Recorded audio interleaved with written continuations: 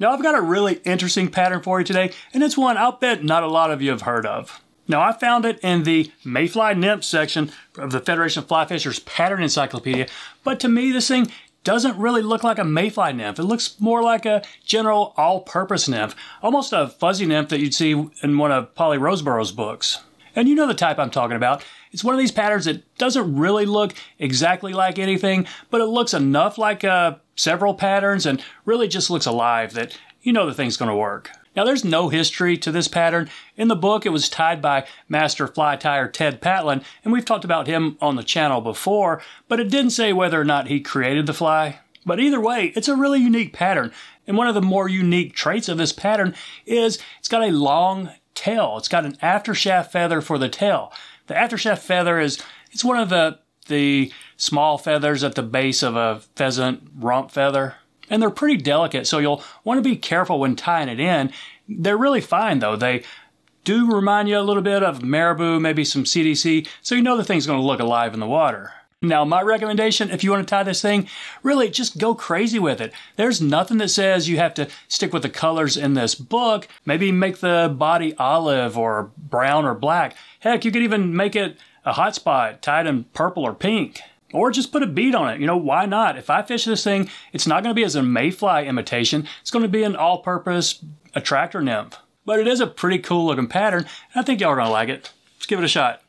So there's one in the vise, a Lady Amherst Mayfly nymph. Pretty unique looking pattern. And the recipe calls for this Tiemco 2488. Let's go ahead and pinch this barb, which is a curved shank hook. It looks like a 1X short. It doesn't say it is. It's definitely a 1X strong though. And let's put some white thread down. We're not going to take it all the way back. This pattern really looks like it's only tied on the front half of the fly. So let's go to about right there. Now you'll want to grab a pheasant aftershaft feather, sometimes called a gimp feather. I think this is kind of the signature of this guy right here. So let's catch this on really up here about the front half of the fly. I don't imagine it really matters what the orientation is. So we've got it caught in kind of flat. Last one I did, it was kind of upright, but I don't think it really makes a big difference. Next thing we're going to catch in is some cream dubbing. I'm just going to use some rabbit. And I'm going to put a pretty fat noodle on here.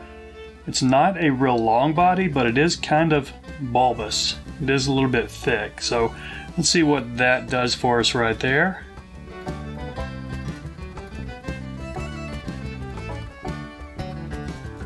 Okay, I think that's going to work. Next thing we're going to catch in calls for mottled hen soft hackle.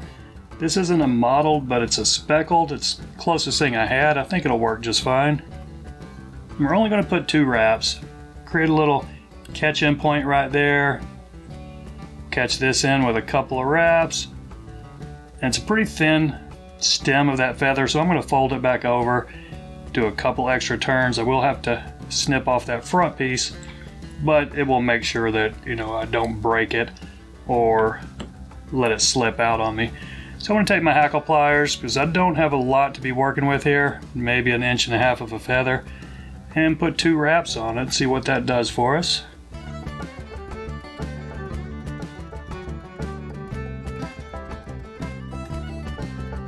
Okay, I think that is going to be plenty. Let's take our thread back a turn or 2 and catch this off.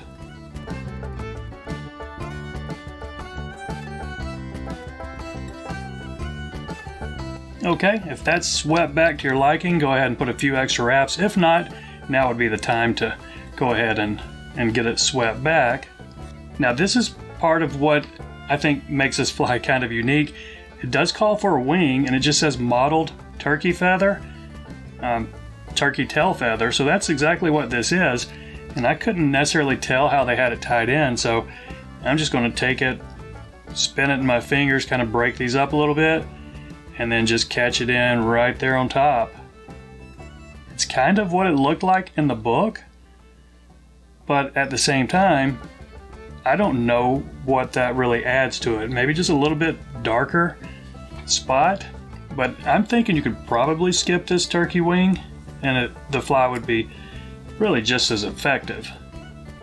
I think what is going to sell this fly to the fish is that big fluffy tail that's going to have all kinds of action in the water. So let's go ahead and do a whip finish to see if we have any cleanup.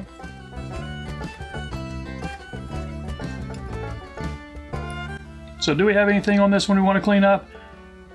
No, I don't think so.